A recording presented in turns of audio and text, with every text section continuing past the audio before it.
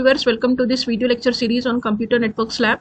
In this session, I shall be explaining you an experiment using the simulation tool Cisco Packet Tracer, and in this experiment we shall be connecting more than 2 PCs. So what is that we need to do? We need to drag and drop the PCs here. We'll click to this End Devices category and place the PC here. The font size seems to be smaller. Let us increase. Next, so we'll take one more PC, place it here. So we have taken 2 PCs now. Now we wanted to connect. Now we wanted to take one more PC, third one. So that is PC2. These are the 3 PCs.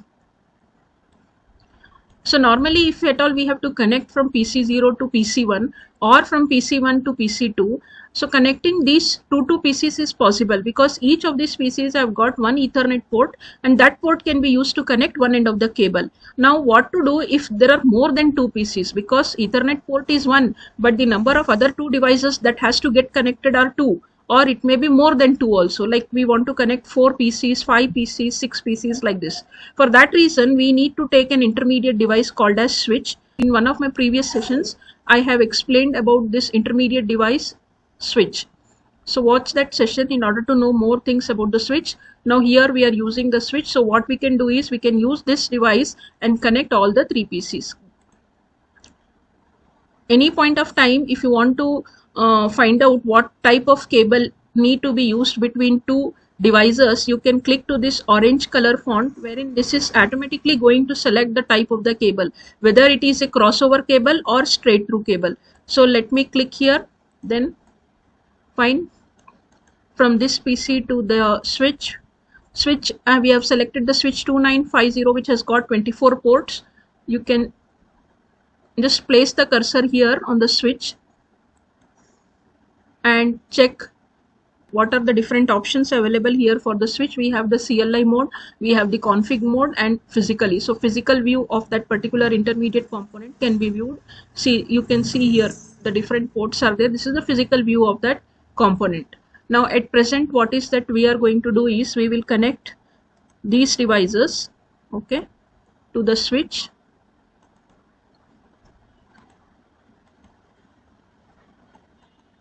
So similar to the previous experiment, here also we need to check whether PC0 can communicate with PC1, PC0 can communicate with PC2, similarly PC1 with PC0 and PC2, and PC2 with PC0 and PC1. So for this we need to assign what? The IP addresses. Click to this PC. First let us do for PC0.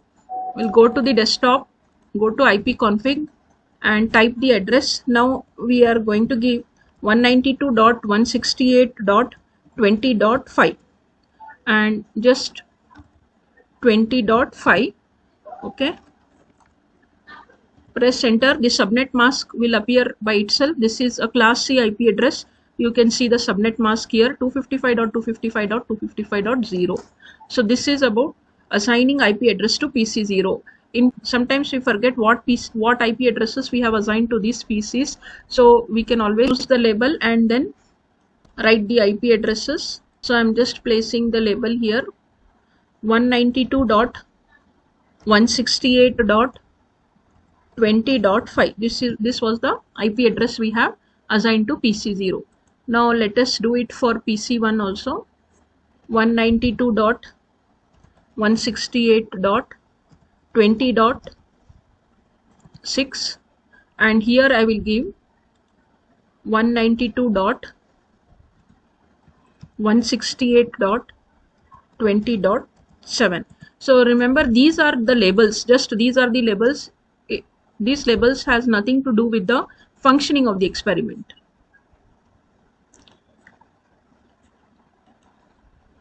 Now we need to assign it. Actually we have already done for PC0. Let us do for PC1. Go to the option desktop, click to IP config and type the IP address 192.168.20.6. then we'll go to PC2, desktop, IP config 192.168.20.7. Close all these windows. So you have assigned the IP addresses to all these PCs. Now we'll check whether these PCs can communicate with each other. We'll use the ping command. We'll click to PC. Always to type the command, you should click to that component, that is the PC, and then click to command prompt. So you need to type here the command ping. So you are in PC0, you want to ping PC1. PC1's IP address is 192.168.20.6. Let us see. Yes, we are getting the reply.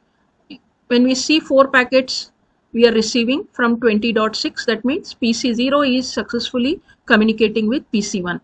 Whether PC0 can communicate successfully with PC2 or not, let us check. Ping 192.168.20.7. Yes, we have received the packet, so it is a successful communication. Same procedure you repeat for PC1 and PC2. PC1, you are in PC1, you want to ping PC0 and PC2.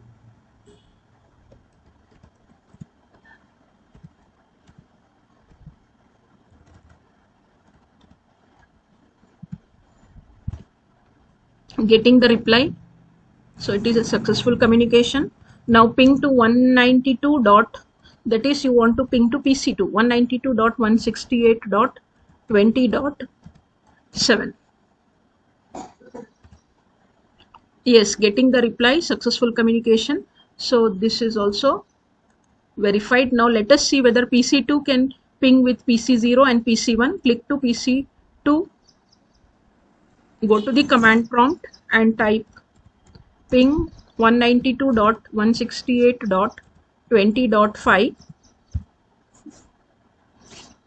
Receive the reply, successful communication. Now type ping 192.168.20.6. Enter. Yes, we are getting the reply. So this is also successful. Here we have connected only 3 PCs. You can connect more than this also, any number of PCs, because you have the option here. You can see the 4th octet is meant for host for class C IP addresses.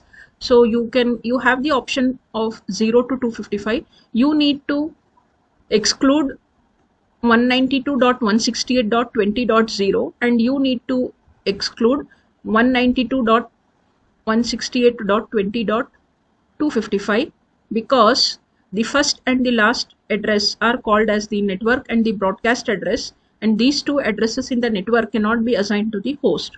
Now all these 3 PCs here belong to one network, and that network IP address also you can write down here in the label. Let me write here 192.168.20.0. So this is the network address 192.168.20.0 is the network address. This is just for our understanding. We are not going to assign this network address to any of the components in this network. This is all about the experiment here, wherein we wanted to check whether more than 2 PCs can be connected. So more than 2 PCs cannot be connected directly. It has to go always via the intermediate device called as switch. Let us see whether it travels via the switch or not. Go to the simulation mode. Select the packet. Here you can see towards your right side you have simple PDU. Add simple PDU. Drag and drop. Okay. Click to the host. Now since you are placing the packet on PC0 first, that becomes the source host, and now you want to say that PC2 should be your destination node. So I'll place next the packet on PC2. Then I'll click to play option. You can see here the packet has started moving from PC0. It is first reaching the switch and the switch is forwarding that packet to PC2.